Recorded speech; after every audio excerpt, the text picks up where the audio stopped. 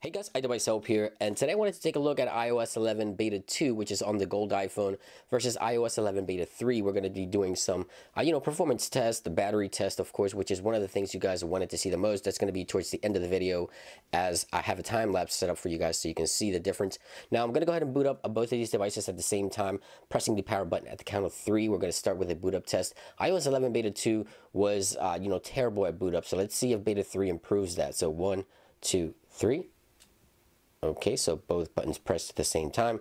It looks like Beta 3, the Apple logo showed up first. I do have another video showcasing iOS 11 Beta 1 versus Beta 2, and the battery difference was about 35 minutes of on-screen time. It was a good increase in battery performance and overall performance as well. So if you want to check that video out, it's going to be in the links down below.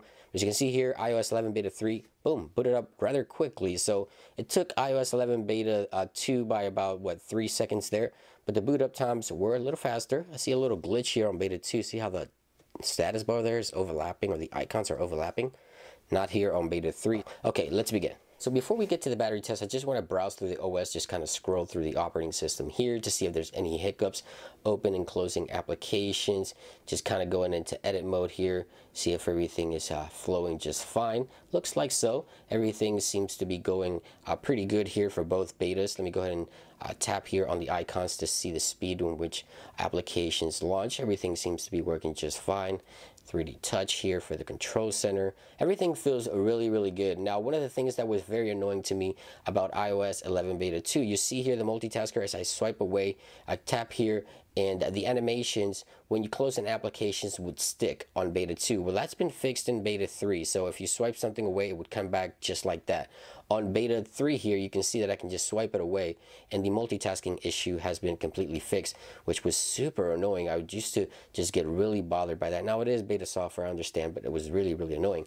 Now, here the notification center. Let's go ahead and swipe. Yep, everything as expected. So in terms of performance, overall browsing through the OS and all that stuff, you're not going to find that too many hiccups. 3D touch, everything is working as you would expect here on the iPhone 7 Plus. So I like to take the iPhone 7 Plus because it is the newest iPhone to support iOS 11. So I might do a video on the iPhone 5S if you want me to do that comparison on the iOS 11 Beta 2, Beta 3 iPhone 5S, which is the oldest iPhone to support it. Let me know in the comments down below. So now let's go ahead and take a look at the battery performance. Last video, it was about an extra 35 minutes of on-screen time. Let's see what we get from Beta 2 to Beta 3 in terms of battery. So here we go. Both devices, of course, charged to 100%. Both devices had Wi-Fi enabled, Bluetooth enabled. Brightness was up to 90% on both.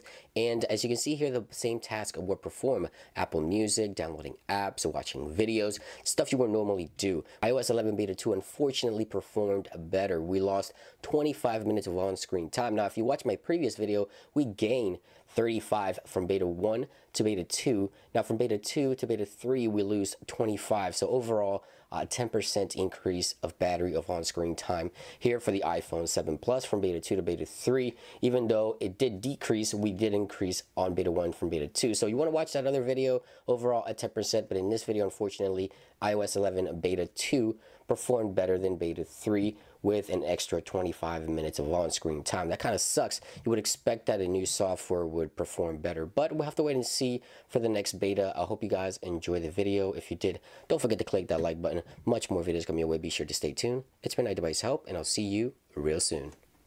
Peace.